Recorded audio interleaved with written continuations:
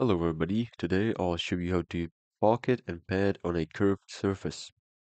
So we'll start with a sketch, XY plane, using a circle of 25 millimeters, close, pad it to 50.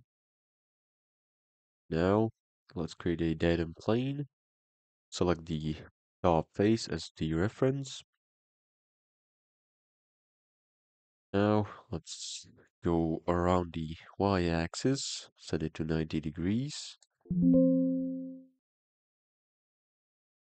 And now move in the direction that you want your plane to be on. Hit OK. Click on the datum plane. Sketch. Now let's select a circle. 12 millimeters. Close. And now you can pocket it. Or if the pad doesn't work, just select the 2 dimensions. Then just click OK. With space, you can hide the datum plane.